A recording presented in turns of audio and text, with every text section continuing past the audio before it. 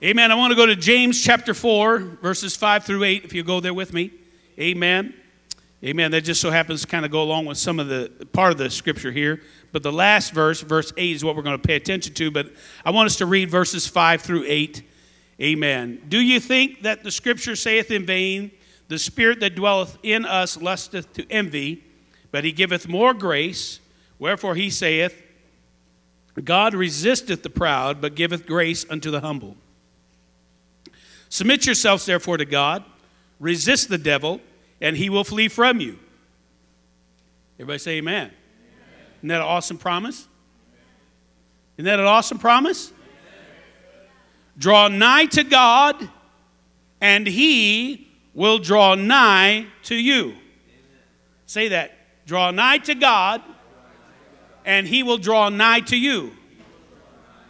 Now, that's an old English word for close. Nigh is the same word for close. Draw close to God. Say this. Draw close to God, and God will come close to you. Praise God. Is that awesome? Amen. Cleanse your hands, you sinners, and purify your hearts, you double-minded. In other words, he doesn't want you to think two things at once. He wants you to train your mind to think the right thing. Amen? Glory to God. Glory to God. Hallelujah. Somebody give the Lord a wave offering right now. Praise the Lord. Hallelujah. Amen. Now turn to somebody else, shake their hand, smile, and say, God got it all under control. No need to be afraid. Amen? Glory. Glory, glory, glory. Amen. You may be seated. Praise the Lord. Praise the Lord. I appreciate the church. Amen? I said I appreciate the church. Without the church, where would we be? Amen. We'd still be lost. Amen. Because it's the church, amen, that preaches the gospel. Amen?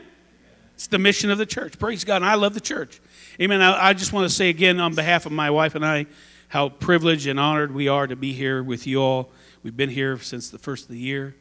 Amen. Just kind of waiting on God. And we're just so thankful that you guys are here. Amen. That Pastor Dieter is here, Pastor Gus is here, amen. And the elders and this church, we're thankful to be a part of it. Amen. Amen. I love these people so much. Amen. Well, the title of my message is, Whose Move Is It? Whose move is it? Turn to your neighbor and say, whose move is it? Whose move is it?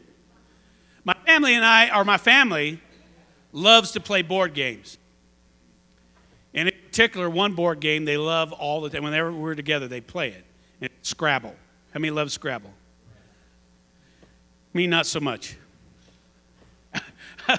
I don't have patience for board games. They love to play it over and over again. And because I love my family, every once in a while, I play with them. Ever so often. From time to time, I'll play with him. Amen. And play that board game. But my problem with the game is that I'm constantly not paying attention to whose turn it is. And I'm always asking, whose move is it? Whose turn is it? Because I really don't want to play. And so, I'm distracted. There's a butterfly. I'm going off in the other direction. And I lose track, and I always ask, whose turn is it? Whose move is it? And you know what? They always come back and say, it's your turn. I've totally spaced it out. All 6 other people have gone, and I'm like way out in La La Land. And I'm saying, whose turn is it? Well, we've been waiting on you for the last 5 minutes. We thought you knew it was your turn. Amen. Praise God. The whole point of a board game, though, is to wait your turn. Not everybody can go at the same time, right? Because if you go at the same time, you lose track of what's going on, and you have to wait your turn. And if you don't take your turn, then you throw somebody else off. And if somebody else is thrown off, then the whole board game just breaks down. You don't have a game. You just have just coffee, That's all you're doing, right? You're just doing nothing. How many's ever been in a situation like that where you're waiting for the person to move on the board game or whatever, and they just don't do it? It's like chess. I can't play chess. I love the thought of chess. I love the strategy of chess, but I don't have patience to wait for the other guy to move. Amen. And I'm constantly saying, whose move is it? Whose move is it? Whose turn? Whose turn is it? Amen. Amen. That's exactly the way it is in our walk with God, church. Amen. Not that we're some kind of game piece in a big cosmic board. Amen. But God has done some things for us. Amen. God has done some things for us. Praise God. And God has said, I have done things for you, and now it's your move. Amen. There's two words I want us to explore today, and that's promised and provided. Everybody say promised and provided. Promised and provided. They're very important terms in the entire Bible. Amen. Because you see, when God promised to Abraham, he said, through your seed, I'm going to bless the entire world. I'm going to bless all the nations. Everybody. He gave him a promise. Amen. And all the Old Testament, amen, all of that was all about promises. Promises, promises, promises, one after another, one after another. And God promised all throughout the Old Testament that he was going to do great things. And there was coming a day where he's going to have a new covenant and a new law. And it's going to be written on your heart and not on tables of stone. And you're going to have all these things. And they're not going to be promises anymore. They're going to be provided. Everybody say, praise God. Provided is New Testament. It's already come. It's already happened. It's there. Amen. When Jesus went to the cross, amen, he spread his arms open wide. They nailed him to the cross. He had the crown of thorns. He was already beaten. His beard was plucked out. Amen. He was bruised and he was bleeding, and they lifted him up. Amen. He hung on the cross. Praise God. And there for 6 hours one Friday, amen, he bled and cried and agonized over every one of us. And the Bible says he took upon himself the sins and our sicknesses and all of our sorrows, and he bore them upon his own flesh on the cross. Hallelujah. Somebody say glory to God. Amen. And after a little while, he said, it is finished. Everybody say provided. Provided. Jesus provided it all for us on the cross. Woo, glory to God. Hallelujah. Amen. I thought I'd get a little more Pentecostal response from that. Amen. From this group. Amen. Today. Praise God. Jesus provided everything for us on the cross. Somebody say glory to God. I said the blood of Jesus has not lost its power. The blood of Jesus has not lost its power. 2,000 years ago, it's the same today. Amen. Jesus Christ the same yesterday, today, and forever. Glory to God. Somebody clap your hands to the Lord. All of God's promises are provided for us. Amen. God's way, if we want to win with Christ, we have to do things God's way. Amen? Everybody say God's way. Not Gandhi's way, or Muhammad's way, or Buddha's way, or Krishna's way, or the way of, United Way, or, anything else, right? Not the United Nations, right? Not their way, not the way of the United States and the Constitution, but it's God's way. Everybody say God's way. Amen. God has a way of doing things. Amen. And if we want to encounter God, if we want everything that God has already provided for us, we've got to do things God's way. Amen. Everybody say, I'm comfortable with God's way. See, you got to get comfortable with God's way. You got to say, God, it's your way or no way. Hallelujah. Praise God. Praise the Lord. Amen. Amen. I got to get comfortable with the way God does things. Right? Praise God. If I want my prayers answered, if I want my body healed, if I want to be filled with the Holy Ghost, if I want victory in my life, if I want blessings in my life, I got to do things God's way. Praise God. Hallelujah. Amen. It's like, if you're working on a job and you're going to work overtime, but you don't put the time on your timesheet, amen, you turn your timesheet in without the overtime on it, amen, are you going to get paid for your overtime? No.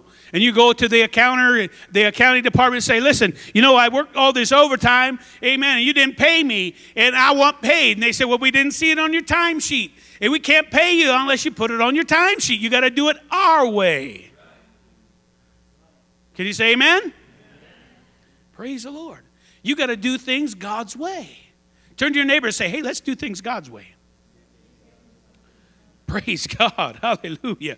Amen. When Jacob had an encounter with God, the Bible says that God, when he was wrestling with God in a theophany, in a physical form, he was wrestling with God. God turned to him and said, let me go. He says, I'm not going to let you go until you bless me. He says, okay, boom, I'm blessing you. Right? He said, now your name is no longer Jacob, it's now Israel, because as a prince with God, you have prevailed. You did things God's way. You held on to God until God said, now I'm going to bless you. Oh, glory to God. Come on, somebody. Praise God. Some of you are at the door of blessing. Some of you are right at the door, amen, getting ready to be blessed. Don't give up. Amen. Keep holding on. Keep getting a hold of God in the morning prayer. Keep getting a hold of God in the Word. Keep getting a hold of God in praise and worship. Amen. Don't turn your radio station back to the country music station. Keep it on the Christian station and keep worshiping the Lord, because you're just this close, amen, from going through the door of getting a blessing like you've never been blessed before in your life. Come on, somebody. Hallelujah. God is right at the door for someone here today. Praise God. Somebody clap your hands to the Lord. Oh, glory. Praise God. In Galatians chapter 6, verse 14 through 16, it says, but God forbid that I should glory save in the cross of our Lord Jesus Christ, by whom the world was crucified unto me, and I unto the world. For in Christ Jesus neither circumcision availeth much anything, or uncircumcision, but a new creature. Everybody say, I'm a new creature. Amen. As many as walk according to this rule, everybody say rule. Oh, man, we don't like rules in America, do we? Isn't that the curse of freedom?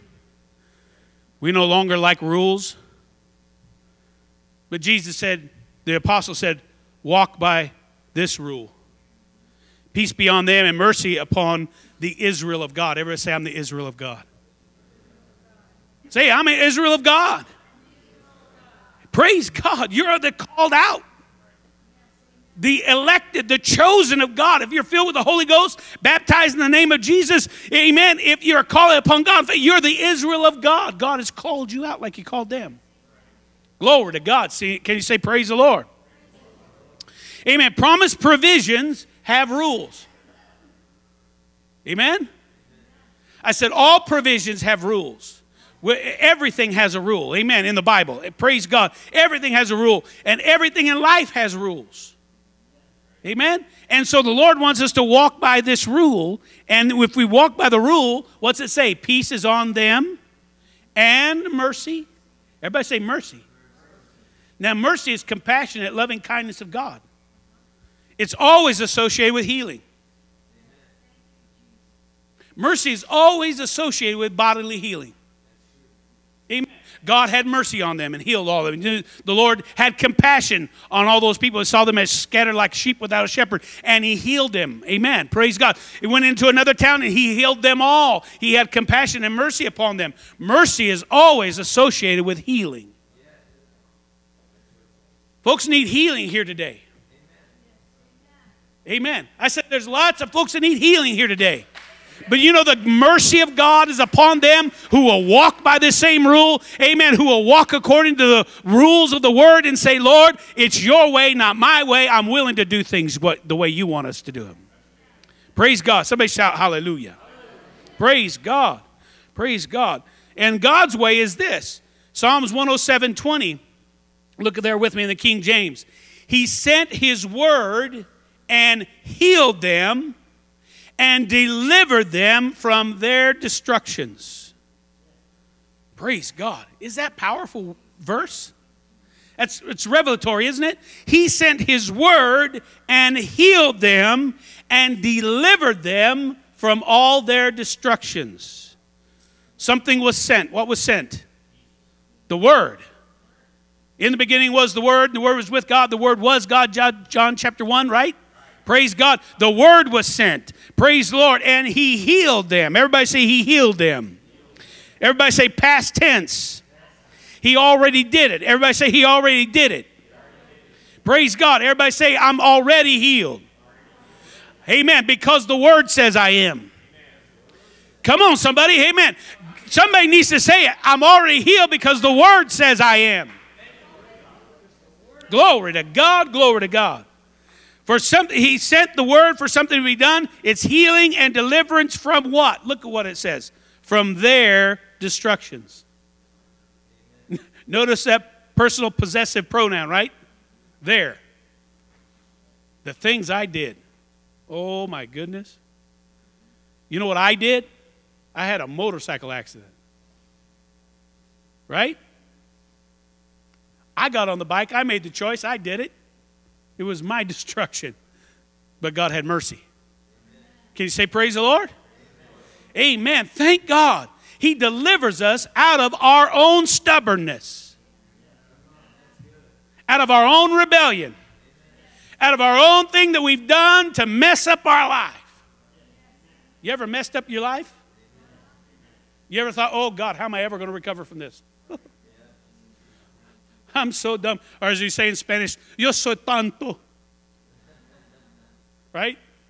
You say, man, I just blew a gasket here. I'm just so big and dumb that I don't think God could ever forgive me. Well, this scripture says He can, right? Amen? He delivers us out of our own destructions. Praise God. Somebody needs to shout. Somebody needs to rejoice. Because praise God, sometimes we could just be really stupid. Amen? Right? Praise God. But thank God for this. He sent His Word, and He heals, and He delivers us from our own stupidity. Woo, glory to God. Thank God for that. Thank God for that. John chapter 1, the Word was made flesh. That Word being God was sent to redeem us, set us free, save us, heal us, bring victory, overcome the devil. Hallelujah. Praise God. God did all of that. Amen. Now whose move is it? Whose turn is it to go? Whose responsibility it is to react and to act upon all that God has already provided for us? Praise God. It's no longer promised.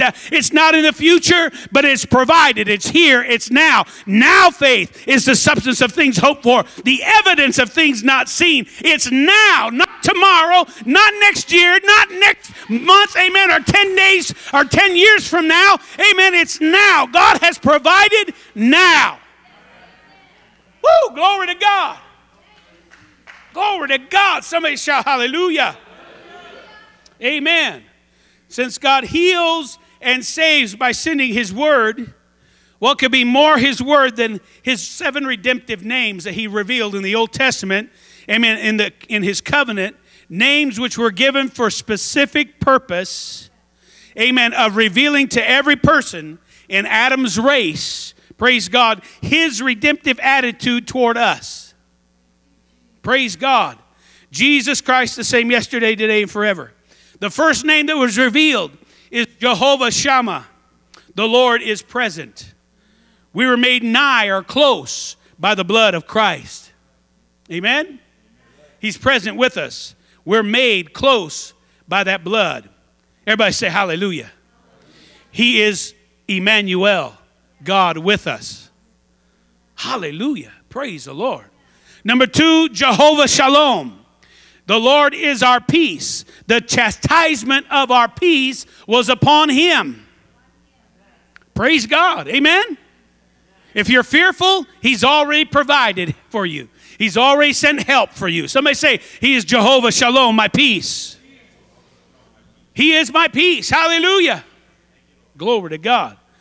Jehovah Raha, the Lord is my shepherd. Jesus is the good shepherd, laying down His life for the sheep. He's already did it. Praise God. He's already been there. He's already done what He was sent to do. Say praise the Lord. Amen. I'm getting all stuttery because I feel like I want to just speak in tongues, but you guys wouldn't understand it. Praise God. Hallelujah. That's what Paul said. Don't speak in tongues when you're in the congregation because people need an interpreter. There's times for tongues and there's times for interpretation. Amen. You need to get what we're saying. Hallelujah. Praise God. And then the Spirit can fall. Amen. And then the Spirit can fall. How many's ready for the Spirit to fall? I believe the Spirit's going to fall this morning. And somebody's going to leave here right before July the 4th, the celebration of Independence Day, and you're going to leave independent of sin, independent of fear, independent of failure, independent of all those things that you brought in with you. Amen. God said He can take it from you today. Praise God. Somebody shout hallelujah. Amen. Amen. And then number 4 is Jehovah Jireh. The Lord will provide Himself an offering. John the Baptist declared when he saw Jesus, he said, behold the Lamb of God, which taketh away the sin of the world. Praise God. How much sin is that? That's a lot. Amen? Just think about the few people you know. How much sin is there? Right? Think about your own universe inside here. How much is there? A lot. Amen? But Jesus already took it. Jesus was already the sacrifice for your sin. Jesus already did it. Praise God. Hallelujah. He is that sacrifice. The Lord will provide Himself. And I always thought about that when that was revealed to Abraham on Mount Moriah when he was getting ready to sacrifice his son Isaac. Amen. And the angel stopped him and said, wait. Don't do it. Amen. That question that Isaac asked his father Abraham, he said, Father, here's the fire, here's the wood, but where's the sacrifice? And Abraham turned and looked to his son, who was the sacrifice, and he said, don't be afraid, son. God will provide Himself an offering. He was speaking prophetically. Praise God, didn't even know it. Amen. You know there's a place you can get in God when you begin to pray and begin to seek God, that you will look at the storm, you will look at the problem, and you will say, God says it's over. God says He's provided already. And you didn't even realize why you were saying that. Amen. Because God was speaking through you, and He said now the provision is already there in your life. You just got to speak it out. Hallelujah. Praise God. Quit looking at your storm like it's the end of the world and start looking at your God like He's the creator of the world. That if your world ends tomorrow, God can create one for you at the same moment. Praise God, it's not over until God says it's over. And God says, I am the same yesterday, today, and forever. Hallelujah, hallelujah, glory to God. And then it's Jehovah Nissi is His 5th revelatory name, His 5th redemptive name. The Lord is our banner or our victor. Jesus is our champion. Praise God. He spoiled, the Bible says He spoiled principalities and powers on the cross. Woo, glory to God. Do you know addiction has no power over you? Come on, hear me now. Addiction has no power over you. I said drugs have no power over you. Alcohol has no power over you. Bitterness has no power over you.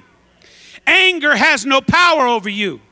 Come on, sickness has no power over you. Why? Because Jesus spoiled the principalities and powers on the cross. Praise God. When He went to the cross, they were like, uh-oh, we messed up. Yeah, you sure did, devil. Hallelujah. Because now, amen, Jesus is the ultimate power in the universe. Praise God. No power outside of the Lord. Amen. Nothing has power over you if you're in Christ. Praise God. He is our champion, our banner, our victor. Glory to God. And then Jehovah Tiskanu, which is the Lord our righteousness. He opened the way for every sinner to receive the gift of righteousness. Listen, you don't have to get righteous to get in church. Those of you who are waiting to get good so you can get in church, forget it. You're never going to get good now. And if you were good, you wouldn't fit in with us. Right? Because then we'd be like, oh man, we're so condemned, you're so good. Right? Amen? We all come from brokenness. We all come from sin. We all come from the same thing. Amen. God says, I come to give you life and that more abundantly. You don't have it. You can't get it, but I'm going to give it to you. Amen. You don't know how to find it. Amen. I was with a friend one time in Los Angeles. He's a Jewish businessman. He owns a house, and you can walk out of his house, and you can see the Hollywood sign right there. And Rodeo Drive is like 6-7 blocks away, you know, and it's just like a really swanky place to live. And we were out in his neighborhood, and it was Saturday, and he wasn't going to synagogue because I was there, and all the other Jews in the town were all walking with their furry hats, you know, to the synagogue. Amen. And they were all doing their thing, and we were out for a drive, and we went to Rodeo Drive. He took me down Rodeo Drive, and then we cut off on this one street. Went backwards, back there, and he said, see that building? And I looked up like, yeah, it doesn't have a sign. No sign on it, nothing. He said, that's the Hermes shop. That's where you get Hermes scarves. That's where a certain brand was. I don't even know what brand was. And I said, well, why is there no sign on it? He said, because if you have to have a sign, you can't afford it. He said, people that can afford it know where it's at, and those that can't afford it don't know where it's at. And I thought, well, that's a clever marketing. Amen. But it's like righteousness. You don't know how to get it. You can't find the place to buy it. And if you found the place to buy it, you couldn't afford to buy it. Amen. You couldn't pay the price for righteousness. So God said, I'll pay the price for it. I'll give it to you. Here it is. Praise God. All you got to do is take it. All you got to do is say, thank you, Lord. I receive it and I accept it. Glory to God. Woo! The Lord our righteousness. Isn't that awesome? That takes so much pressure off me. Amen. That takes so much pressure off me. You know, on Monday morning or Tuesday morning, when I kneel and I start praying, I say, Lord, oh, God, I really messed up. Oh, I was a bonehead, Lord. I don't even know if I deserve to pray right now. How many's ever felt that way? Amen. The Lord says, that's all right. I got you covered. What do you need? That's as simple as it is with God. Did you know that? That's as simple as it is with God. That's okay. I got it covered. Woo, somebody lift your hands right now and praise the Lord. Glory to God, glory to God. Amen. And then, amen, the seventh name is what I want to really get to. Is Jehovah Rapha. I am the Lord that healeth thee, or I am the Lord thy physician. Praise God. For he himself took our infirmities and bare our sicknesses. Amen. Praise God. He is our healer. Everybody say our healer. Praise God. It's under these seven names that Jesus Christ is the same yesterday, today, and forever. Hallelujah. Jesus also said, he that cometh to me will I in no wise cast out. Glory to God. He said, I'm not going to cast you out because I am there with you. Praise God. He said he's calling us. And if we respond to his call, if we respond to the word, then he's going to help us and deliver us. Praise God. Hallelujah. See, something about faith is not emotional. Amen? I said faith is not emotional. Faith, amen, is taking it. That's all it is. I'm just going to take it. I'm just going to take what God has already provided. He's promised and provided. Praise God. Hallelujah. Amen. So James 4:7, it says, submit yourselves therefore to God, resist the devil, and he will flee. So being right with God is the most important part of healing or blessing. Amen? Amen. Praise God. And Psalms 37:4 says, delight thyself also in the Lord, and he shall give thee the desires of thy heart. See, you're never going to get healed if you don't desire it. You're never going to get saved unless you desire it. God's not going to save you from the swimming pool of sin, amen, as long as you're there having, the redneck yacht club in the swimming pool of sin. and enjoying it. Amen? But as soon as you start saying, Lord, you know what? I'm not really enjoying this anymore. I'm not really liking this anymore. God, I need help. God, I need deliverance. God, I need your help right now, Lord. God says, okay, that's all I was waiting for. Amen. Whose move is it? Praise God. Whose move is it? Is it your move or is it God's move? Praise God. Hallelujah. Hallelujah. Paul taught the body for the Lord before he taught the Lord for the body. Amen. 1 Corinthians 6:20, for you are bought with a price, therefore glorify God in your body and in your spirit, which are God's.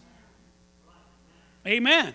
Romans 12:1 says, I beseech you, therefore, brethren, by the mercies of God, that you present your bodies a living sacrifice, holy, acceptable unto God, which is your reasonable service. Praise God. We sing that song, you know, take all of me. Take all of me. And we don't really mean it, right? But God says, present your body. Lift your hand up, like right this. Just lift your hand up and say, this is part of my body. But God doesn't want your hand. Amen? God doesn't want just his hand. He wants everything connected to it. He wants your physical body. He wants your mind. He wants your spirit. He wants your soul. He wants everything about you. He wants you to present yourself before him and say, God, you are Lord. You are Master. You own this. Amen. You redeemed me with your blood. You bought me with a price, Lord. I am yours. I'm not my own. Somebody say, glory to God. Glory to God. It's not until we give ownership over to Christ of our bodies that he says, now I'm going to heal it because I own it. You know, God is not a bad landlord. Amen. I know some landlords that just let the place go. Right? Just let it go. Let whatever live there and let whatever happen until it just falls down. Right? But God's not that way. If you give God this body,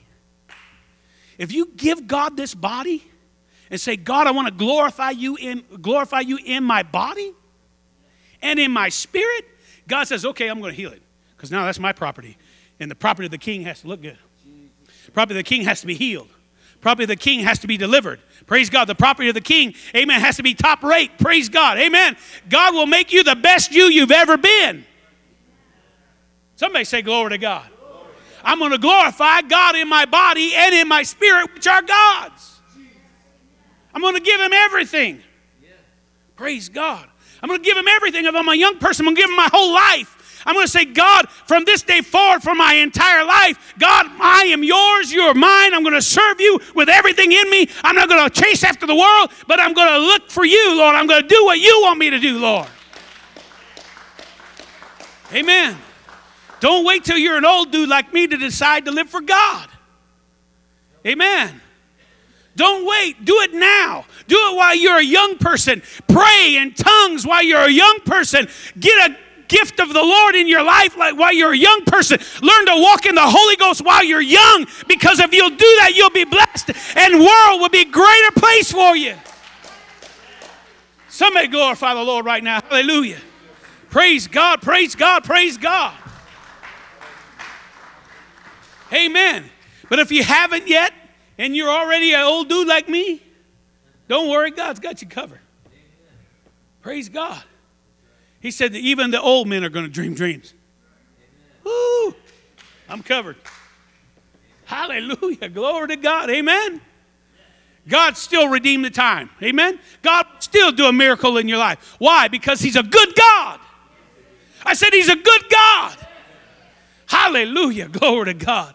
Amen. I trust the Lord with all my heart. I thank the Lord for the privilege, amen, of being his son. Praise God. Isn't it an awesome thing? If you want healing, present your body to the Lord. Amen. I said if you want healing, present your body to the Lord.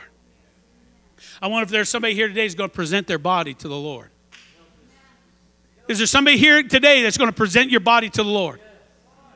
And say, God, I'm going to get out of this religion thing. Amen. Just going to church on Sunday to satisfy my conscience, to satisfy my religiosity. Amen. And I'm going to go to church and I'm going to present my body to God, and I'm going to worship God in my spirit, because both belong to you. Woo, hallelujah. It was said of the United Methodist Church that about 50 years ago, they did a big study, and they said they were wondering why their people were leaving the United Methodist Church in the droves. And as you can see now, you go throughout all the towns and cities around, amen, the United States, you'll see these United Methodist churches just sitting empty all over the place. And they did a big study, and they found out, they tried to find out why people were leaving the United Methodist Church. And I'm not casting stones at them at all. They're the precursor. The United Methodists, the Methodists are precursor to Pentecost. Amen. Amen. Charles Wesley and all those guys. Amen. And they said the reason we discovered was this: because we did not leave our children a burning testimony of the power of God in their life. We did not leave them a burning testimony of the reality of a risen Christ. Praise God. Oh, my friend, hallelujah. I'm preaching to Abundant Life Tabernacle. Amen. If you're going to affect this generation from this day forward, you have got to have the fire of the Holy Ghost burning inside of you like you've never had it before. You're going to have to walk in the Spirit. You're going to have to pray for the signs, miracles, and wonders of this gospel to take effect. Amen. In this place. Amen. Like never before. In this new building, it's not time for us to sit down and say we made it. Amen. We're the best church around. No. Amen. We got to fill this place up. We got to fill these altars up. We got to fill the prayer room up. We got to fill the baptistry up. We got to see more miracles now than we've ever seen before. Why? Because this generation needs to be touched. Praise God. Amen. Many times when I was pastoring the first church I pastored, praise God, I would get in the sanctuary, a little bitty church, amen, a storefront, and I'd pray late in the night, God, I don't know how to really win souls the way that, amen, a lot of other people do, but God, I know I can pray them in, amen. So I begin to pray, God, send people to this church. Send people here, Lord, as they're walking down the street. God, whatever they're doing, Lord, just create a big whirlpool around this church of the Spirit and just draw people here. And people would come. We would have visitors. I didn't have anybody to help me go out and witness. It was just me and my wife and my two little girls. Amen. We'd do the best we could. But then I'd get in there and I'd start praying. Amen. Every time we went out and we did a little bit for God, God would send visitors. We didn't even know who they were, where they came from. Come on, church. You look around here. Look around here. Look at the chairs next to you. Amen. I know it's a holiday weekend and all that, but look how much room we got. Now there's a beautiful group here. I love you. You're awesome. You're beautiful. I want to just hug all of you. But God has put us here for purpose, for miracles. Miracles. Praise God. Praise God. I was preaching at a friend's church a couple months ago. Amen. Old church. Been around one of the oldest apostolic churches in Colorado. Been around for a long time. And the old people are fighting with the young people. Right? There's this generation fight going on. Because the old folks want to sing the same old songs. Right? I love them. They're great songs. There's nothing wrong with them. But the youth are like, amen.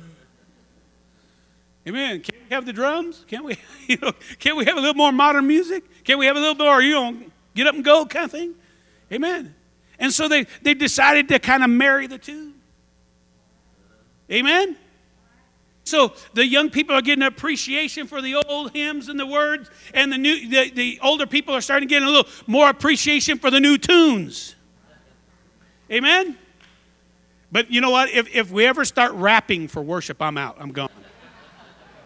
I'm gone. That's a line I can't cross. Right? Praise God. But praise God. Amen. This music team, you keep praising, keep worshiping, keep expanding your repertoire like you're doing. God bless you. You're doing an awesome job. Give them a hand. Amen. Praise God, because they lead us into worship. Praise the Lord. Praise God. But God is moving in this church, amen, in this church and in my friend's church as well. God is moving. And I told him, amen, we are praying not for something different than what our forefathers had, but we're praying for the same outpouring of the Holy Ghost that you had 40 years ago, that you had 60 years ago. We need it in this generation in the same intensity and power that you had it. Teach us how to do it. Praise God. Somebody shout hallelujah. How many wants to see miracles? How many wants to see God heal people of cancer? How many wants to see people be raised from the dead? How many wants to see people miraculously changed? Praise God. Raise your hand to the Lord right now. The only way we're going to do that is presenting our bodies to Christ. I said the only way we're going to do it is present our body to Christ. We've got to get off FaceTime and get on knee time. Come on. We got to get off Facebook and get in the book. Come on, hallelujah. We got to stop being on Twitter and start shaking under the power of the Holy Ghost. Come on. Living for God is not a soundbite you put on Instagram. Amen. It's living day by day by day by day and getting the full weight and power of God's glory and His Word inside of you that you can change the world that you're a part of.